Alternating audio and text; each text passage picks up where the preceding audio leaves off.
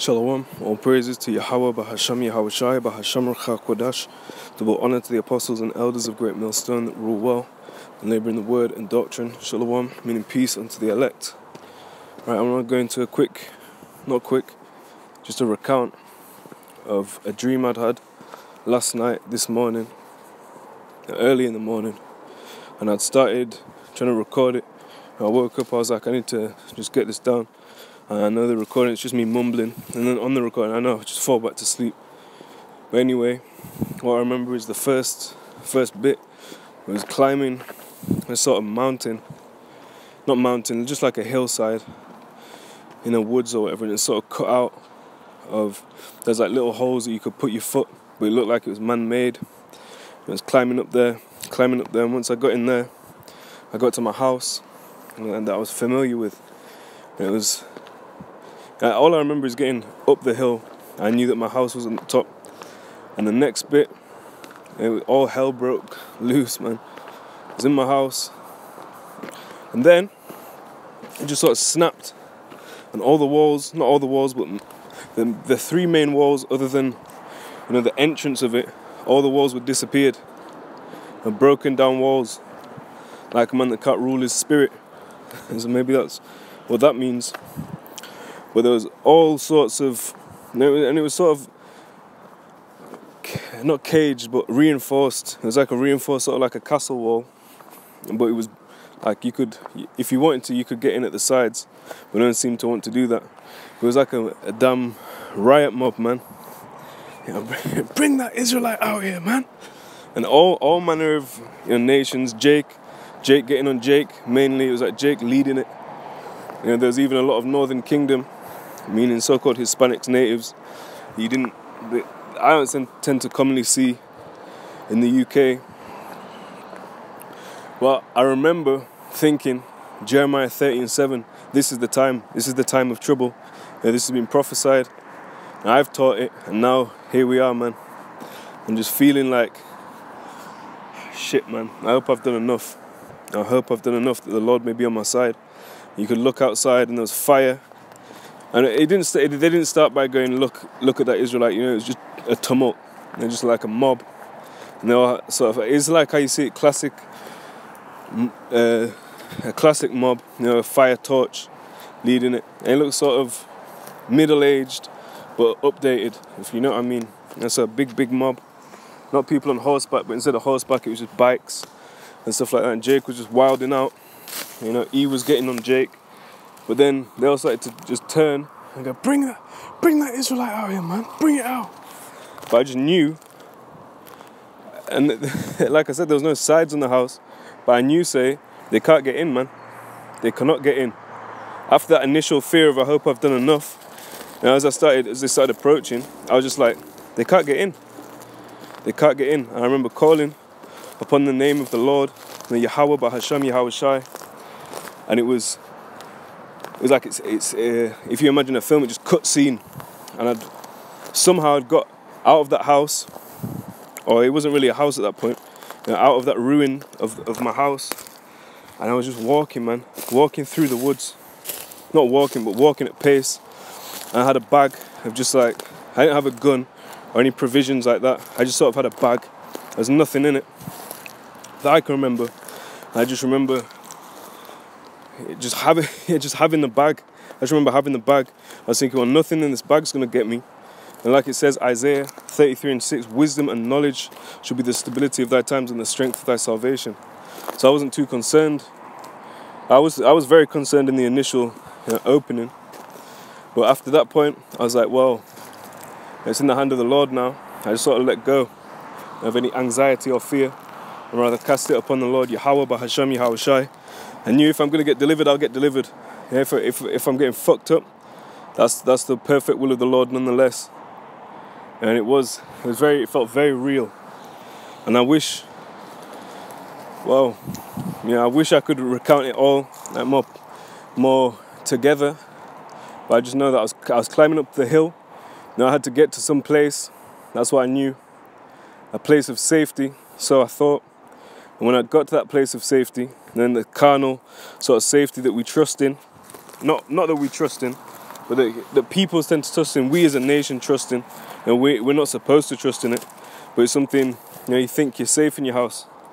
Well, the Lord showed me, you're not. Wherever you think your safe place is in this world, it's not our rest, man. Especially in Babylon. Now I'm in the UK. Now I'm in England, but I took that as the whole of this seclorum. However we think, oh, that'll be all right. It'll never touch me, yet it will, man. And we're gonna have to make a move, and it starts with a spiritual move. We will get redeemed. We will get moved to where we need to be. It's not. We don't need to flee anywhere. The Lord can get you anywhere. If you're gonna get judged, you're gonna get judged. There's nothing you can do about it to change it. And that was my mindset. I just remember calling upon the Lord for deliverance.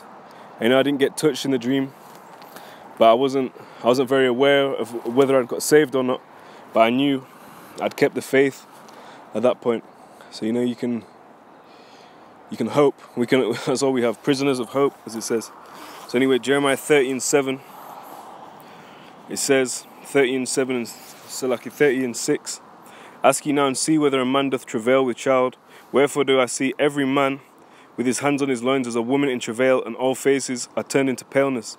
And like I said, I knew this was it, man. And I was fearful, man. In that dream I was fearful. I was like, fuck, man, I hope I've done enough. I hope I've done enough. And you can take that how you want. You can take it to be like, oh, well, what if what I never do is enough? That'll be a stumbling block unto you. Or you can take it as, let me make my calling and election sure. As it says, I'm sure that is 2 Peter 2, verse 1 and 10. To make your calling and election sure. So are you making the videos? Are you going on the highways? Are you being fair to brothers? Are you exhorting brothers? Are you helping brothers out where you can? Are you able to do everything you can? Do everything you can. Are you spending enough time in this word? Are you getting distracted? Are you being a hypocrite?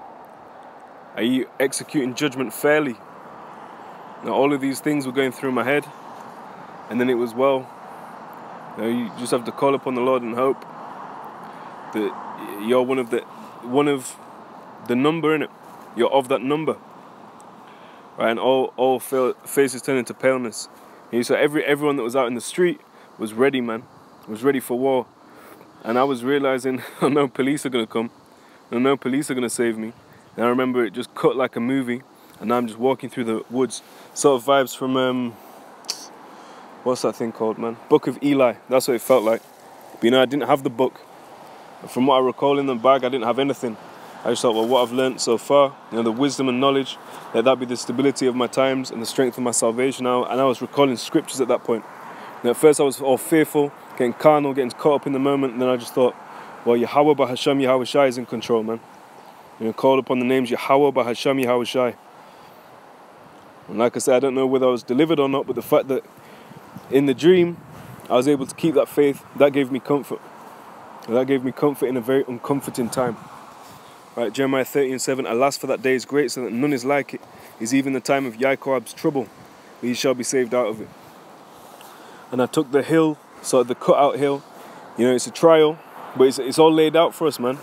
It was a tough hill to climb, but it was all laid out for us. And when we got to the top, when just as you think, oh, I found solace, I found safety, nope, that got ripped away from you. Nothing in this world can we fucking trust in, man. That goes for family members, as much as you may love them. That goes for your possessions, as much as you may need to drink water, food. Ultimately, that's not going to save you. If the Lord wants to redeem you and have you, in a famine, you may get fed. In a famine, He may put it on you that you don't even need food or water for that time. He may sustain you. He may give you manna from heaven. We don't know what it is, but what we do know is the Lord will provide for His elect. And we pray to be of that number. That day is great, so that none is like it. It is even the time of Jacob's trouble, but he shall be saved out of it. Daniel 12:2, it mirrors the same thing. Same thing. That it's a time of trouble such as there never was and there never will be. so the walls just disappearing. I was like, oh shit. I was like, shit, man. But I'm glad, at least in the dream, the Lord put it on my spirit to, fuck all that, man. Fuck this world. Just trust in Him. And that's how I hope when it does go down, I hope that we're kept from it. 2nd Ezra 16 and 17. Woe is me, who will deliver me in those days? And the answer is, if you're one of the elect, if you're a man of the Lord, a woman of the Lord, a child of the Lord, you will be redeemed. You'll be kept back, all right? And who will deliver you in those days? Yahawashi. More specifically, Yahawah, bahasham, Yahawashi. Because you believed on him through the Spirit, the Holy Spirit, Ruach Quadash. All right, and you have 2nd Ezra 15, and all of these scriptures, they're all going into this great time of sedition, this great time of trouble, war. 2nd Ezra 15 and 16, for there shall be sedition among men, and invaded one another. They shall not regard their kings nor princes, and the course of their action shall stand in their power. A man shall desire to go into a city and shall not be able. And I was able to get into my house. Once I was in the house, it was like, well, what safety is there here? There's no walls in it. There's no security. There's no security in this world, any earthly possession. The only thing you can trust in is the Lord, man. The only thing, the only being. For there shall be sedition among men, and invading one another. They shall not regard their kings nor princes, and the course of their actions shall stand in their power. And that was it. There's no police coming. And I clocked. I was like, there's no way police are coming up here. Everyone's rowdy, man. It's like a big tumult of all people, man. Jake was seeming to, it was like all the hood Jakes. Not that I knew them personally, but I could see in the countenance of them, these men were ready for action, man. Let's see.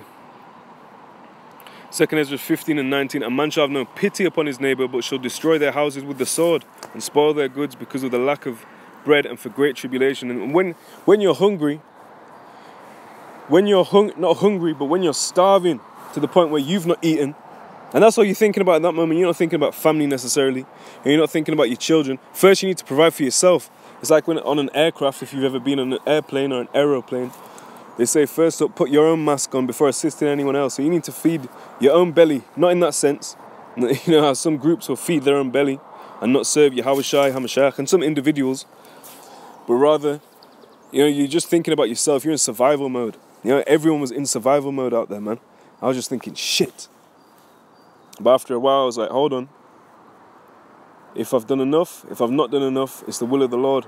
So just keep the faith. Endure until the end, and you shall be saved. I don't know if I was saved or not in the dream. But it was a good sign to keep the faith. And we don't know if we're one of the elect or not, but it's a good sign if you keep the faith.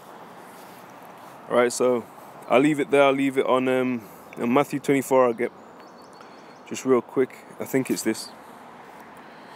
Matthew 24 and 13. But he that shall endure until the end, the same shall be saved.